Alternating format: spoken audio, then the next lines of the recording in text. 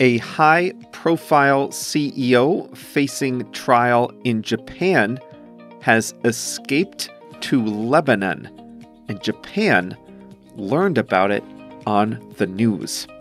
Hi there, I'm Jeff. JR is the producer, and this is episode 224 of Plain English, your recipe for success, the best podcast for practicing your English. You can find all the resources that go along with this episode at plainenglish.com/224. On today's episode, Carlos Ghosn, the former CEO of the car makers Nissan and Renault, has escaped from Japan, where he was supposed to face trial for white-collar crimes. In the second half of the episode, we'll talk about the English phrase to take a hit, and we have a quote of the week from Carlos Ghosn himself.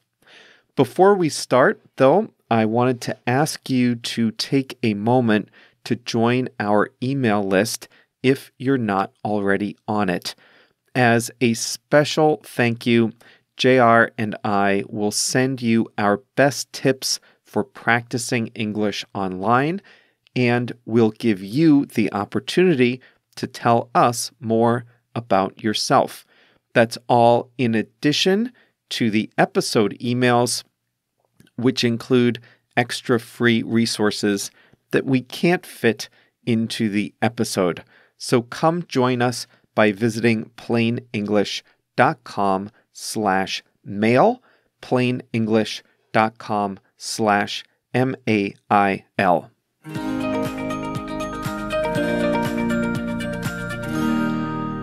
Carlos Ghosn, the former CEO of car makers Nissan and Renault, staged a dramatic escape from Japan, where he was being held in advance of a trial for white-collar crimes.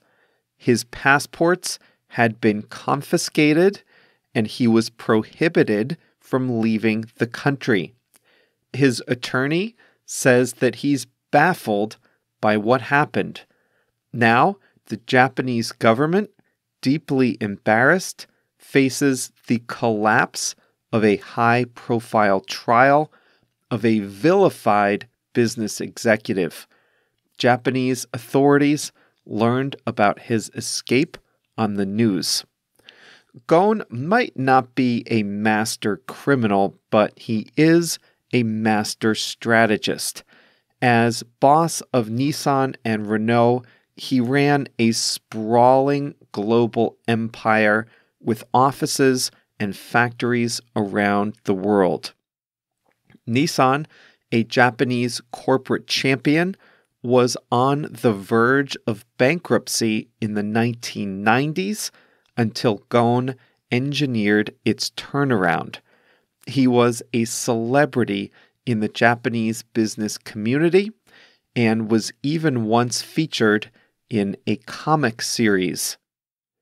Then he was arrested in 2018 for misappropriating company funds and underreporting his income to regulators and tax authorities. His reputation in Japan took a hit. He had pledged to defend himself in court, but the trial kept getting delayed. A hearing on Christmas Day further pushed his trial date into the future, and that's when he decided to go to Plan B. Plan B was escape from Japan. It was a daring, high-risk maneuver, but he appeared to plan it carefully. It's not immediately clear how he escaped. Some initial reports said he sneaked out in a box used for storing audio equipment, but other officials denied that was the case. However, he does appear to have flown out of the country on a private plane, which flew through Istanbul before going onward to Lebanon. Officials in Turkey have arrested pilots and others that they suspect of having been involved, and they accuse them of human trafficking. Why Lebanon? Though born in Brazil, Ghosn spent his childhood in Lebanon and remains something of a hometown hero there. He is a Lebanese citizen. His face was once on a postage stamp, and people there appreciate that he has been an unofficial ambassador to the small country around the world. After news of his escape spread, billboards went up in Beirut, the capital, showing his face above the words, "We are all Carlos Ghosn." Ghosn says that he wasn't fleeing justice, but that he was fleeing injustice. Though the Japanese will see it differently, he has a point. In the Japanese justice system, 99% of defendants who are indicted are convicted of their crimes. He says he was framed by backstabbing Nissan employees who resented his management style and feared that he would have engineered a merger with another company. He said he could not have gotten a fair trial in Japan. Well, now his trial will likely not take place.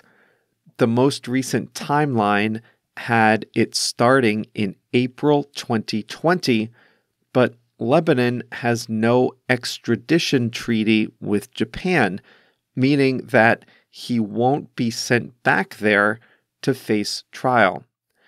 The Lebanese government says he is in the country legally, having presented a French passport.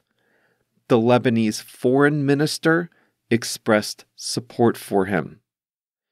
Could he be tried for the same crimes in Lebanon? It's possible, but unlikely.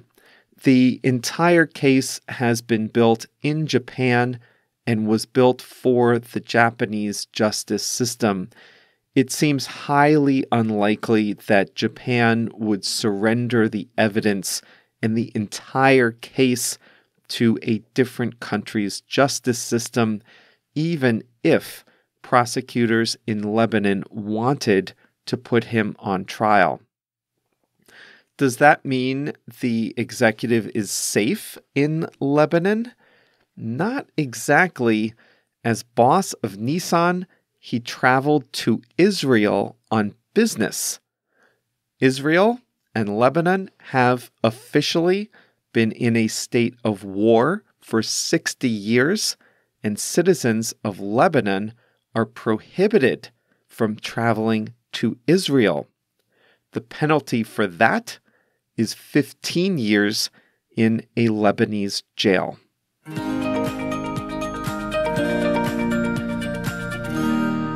Whoa. I'd love to hear what people are saying about this in Japan. I can't read the Japanese news or really get the Japanese perspective except through American or British reporting.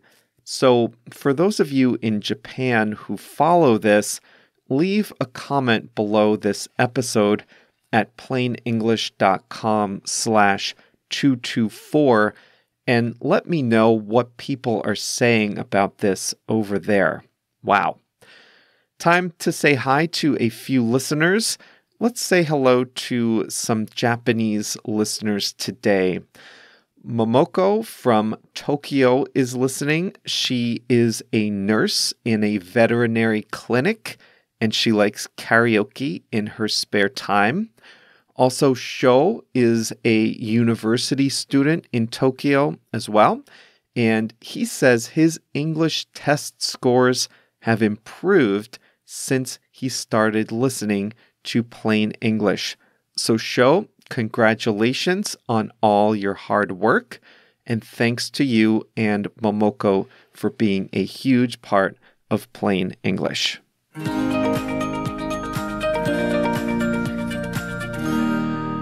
The expression we are going to talk about today is to take a hit. What does it mean to take a hit? It means to be affected badly by something. And it's very, very common to say that someone's reputation took a hit when that person's reputation is damaged. Earlier in the episode, you heard that Carlos Ghosn's reputation took a hit in Japan after he was accused of underreporting his income and using Nissan company assets for his personal benefit. Without commenting on whether any of that is true, it is definitely true that his reputation in Japan took a hit. His reputation, the way people see him, suffered. Who else has seen their reputation take a hit? Right around the same time that Ghosn was being arrested, we were living through the Me Too movement, and many people in the entertainment industry saw their reputations take a hit. For some of them, their reputations took a serious hit. That's what you say when someone's reputation is very badly damaged. That person's reputation took a serious hit. That's one common way to use it when you're talking about a person whose reputation has been badly damaged. But you can also talk about an enterprise like a business or an entire industry taking a hit. After a recent conflict in the Middle East, stocks in the United States took a hit. That means stock prices fell after disturbing news came to light. If an entire industry suffers from some external event, you can say that industry has taken a hit. It's been a few years, but every so often, the U.S. state of Florida suffers from a bad hurricane season. In those years, you see pictures of beachfront properties badly damaged, water everywhere, hotels closed for renovations.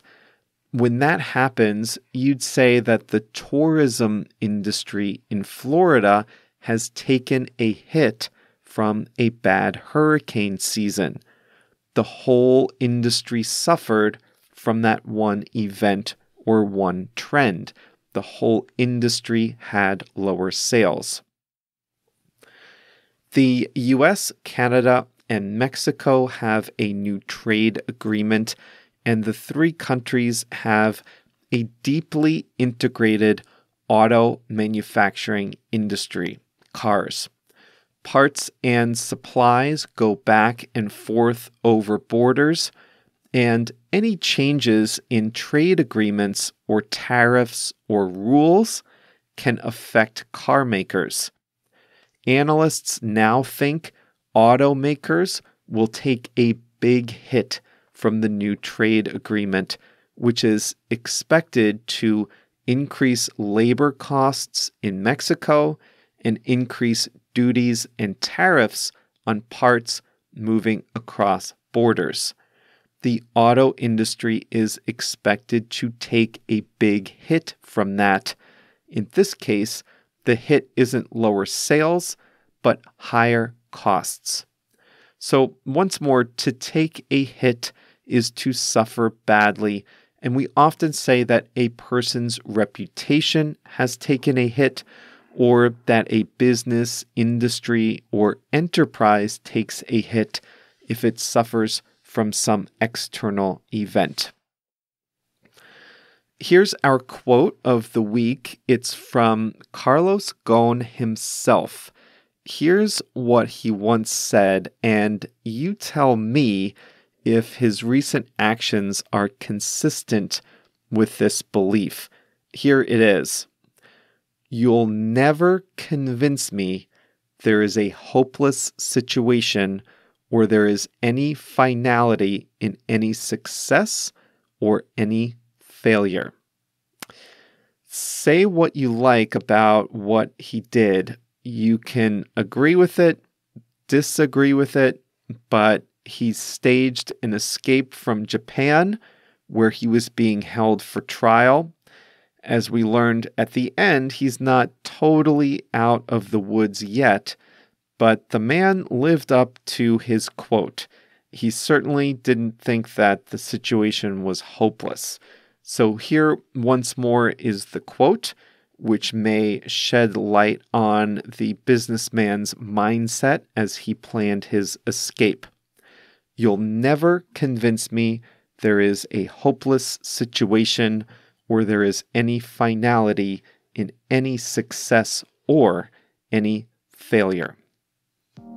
That's all for today. Coming up on Thursday, I couldn't resist this story. The father of preventative medicine. You know preventative medicine. The idea is you take some steps today and you hopefully don't get a terrible disease later. Well, the father of preventative medicine recently turned 100 and is still working. It's a great story, lighthearted, but a good one, and that is coming up on Thursday. Make sure to join us then. And if you're not yet a member of Plain English Plus, this is your opportunity. It's the beginning of the year. We're thinking about our goals, and you might be thinking this is the year to invest a little bit in English, to really commit to improving your listening, your speaking, your writing. If that sounds like you, then I would really love to have you as a member of Plain English Plus. To learn more about it, please come visit us at plainenglish.com/plus, plainenglish.com/plus.